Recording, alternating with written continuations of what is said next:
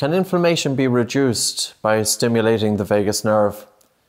The vagus nerve is a nerve that wanders throughout the human body, innervating the major organs, with 80 to 90% of the nerve fibers from the body up to the brain.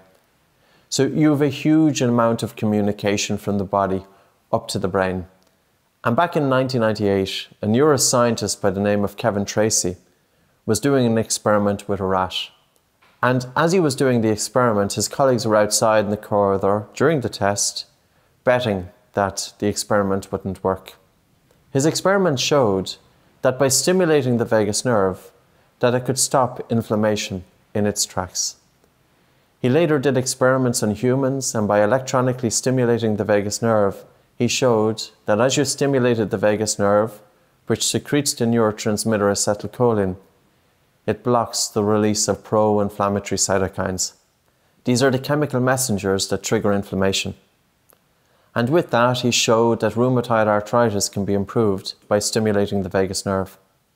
In terms of breathing and other simple techniques, there are ways to stimulate the vagus nerve.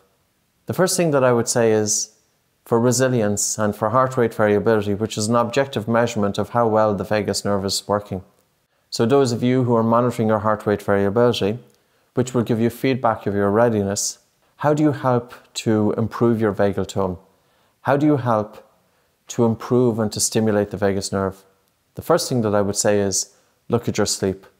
If you have obstructive sleep apnea, heavy snoring, or insomnia, that's going to put you into an increased stress response. And that's going to reduce vagal tone, reduce readiness, and reduce heart rate variability. During wakefulness, by breathing light, you help to stimulate the vagus nerve. By softening the speed of your breathing, by simply slowing down the speed of the air coming into your nose, and by having a really relaxed and slow, gentle breath out, to the point of a tolerable air hunger, the increased carbon dioxide in the blood will help to stimulate the vagus nerve.